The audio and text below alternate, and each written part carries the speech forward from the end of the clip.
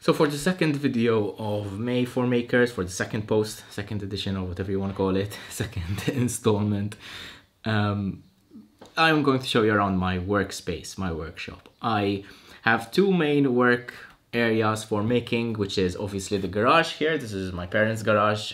Usually it is occupied by my brother's or my father's car. When it's not, I take my time making stuff in here.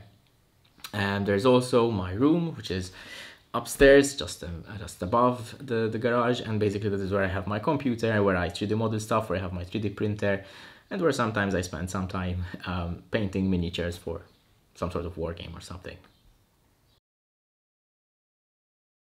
To start off, I primarily work on two surface areas depending on the projects that I make. Given that recently I have mostly invested my time in leatherworking, I use both surfaces. I have the workbench back here, which is something that I've made myself in the past. I think making a workbench is somewhat of a rite of passage for a garage maker, but hey, to each his own. I have also spent a lot of time working on this surface. This is a table which used to be up in the terrace, in my parents' terrace basically, and when time came to throw it away, I decided to resurface it, and nowadays I use it as a surface, especially when I'm recording videos, because it's very easy to move it around the garage. It's very easily positioned, and you can have lighting around it, and you can also put the camera on the other side of it, and you can keep on working without getting in the way of yourself. However, on the workbench, I find myself working a lot more comfortably when I'm not shooting videos, which is honestly most of the time nowadays. The workbench is made out of 2x4s and plywood surface. It's a very simple technique. I have a video about it, so you can check out how I made that. But other than that, I think it's just a regular surface area on which to work. I also have a lot of tools back here. Some of them are my father's, of course, but nowadays, since I've started collecting different tools, more and more tools are obviously at my disposal. So let's take you around from that area, I suppose, and then we'll go around till this way. Here's what I call the everything else shelf. Basically, here I stored all the different glues, all the different bits and bobs that don't have a place somewhere else in the garage. So I have my tapes over here, duct tape, packing tape, that sort of thing. Glues, anything from epoxy to PVA to contact cement, that sort of thing. So they're all here. Most of the time I reach for these two bins. I also have toolboxes here, which are basically filled in with different odds and ends, nails, hardware, and one of them in particular, acrylic model paints, which I use a lot for my prop making and model painting. Over here I have most of my tools basically. Starting from the top, I have some miscellaneous items that I don't really use a lot, so they're always out of reach because I don't reach out for them mostly. I do have some cutting mats stored underneath, and my camera case, which I never ever use. Book press, which is something I've done in the past to make some sort of journals and that sort of thing. This is my consumable rack, where I have glues, finishes, and like dowel stuff that I use on a regular basis when I'm working on wood or on other stuff, but not leather. I'll show you that in a minute. Here are my tools. I have sanders, drills, impact drivers, the battery operated kind, something very easy. I reach out for these almost constantly when I'm working on a project, so they need to be handy, and it's very important for me. I try to work on a first order of retrievability kind of philosophy in the workshop, just like Adam Savage usually talks about, but in a very limited space, I'm very limited in what I can do with that. So at least I try to be efficient in this way. Going down, I have some extra odds and ends, some other tools which I don't use as frequently, like a small delta sander.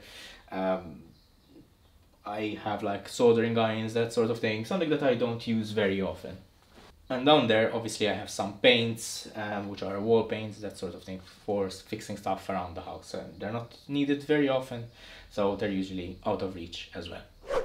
These two shelves are shelves that I made in the past, very rudimentary design, but it was something which I am very happy that I made. On the top, I have the soldering tools, electronics tools, something which I don't use very often, so it's a bit out of reach again, and some miscellaneous items related to leatherworking. I've got some corks, some beeswax over there, leftover stuff, which basically I may need in some projects while I'm doing leatherworking, but not that often.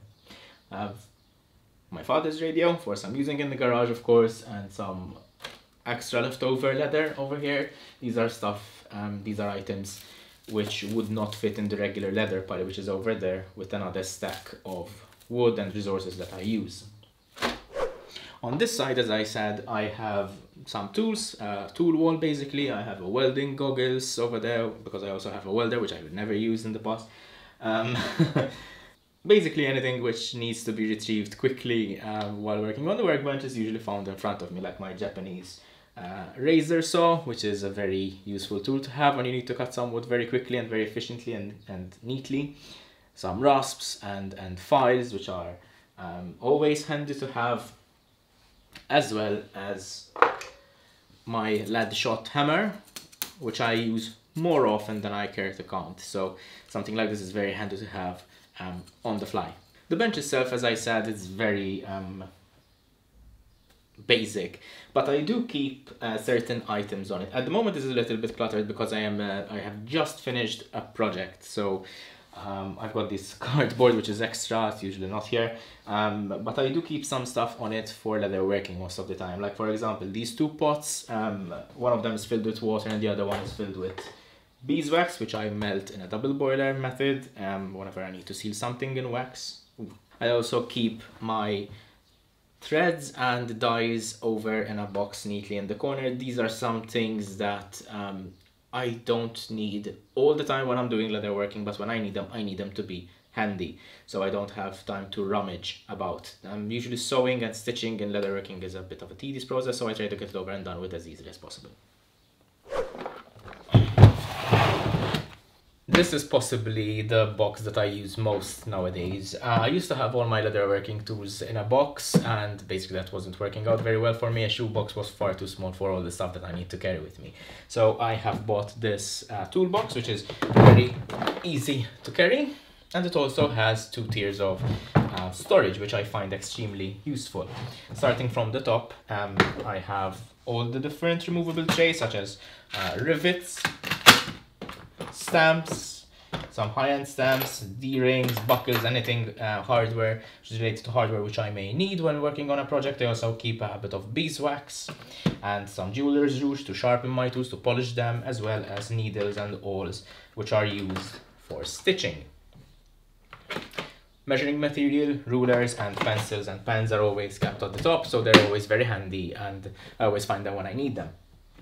On the bottom tier, I have all the different tools that I usually use. So, for example, stitch groovers, a small hammer which is used for pinning rivets.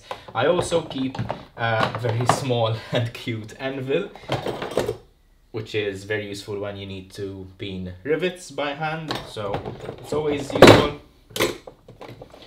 Some edge bevelers, swivel knives, and all the different things which I need for leatherworking, as well as some clips which I don't use as often, but they're always useful to have, just in case you need them. Basically, these are all my leatherworking tools, and I always am looking for more stuff to add, and if need be, I can always get another box. But I think the best feature about this box is not the 2 tiers of storage. It is not that it is easy to carry around or that it holds all my tools, but it has all the stickers from all my maker friends, well, not all of them, but most of my maker friends who I decided to embellish this box with.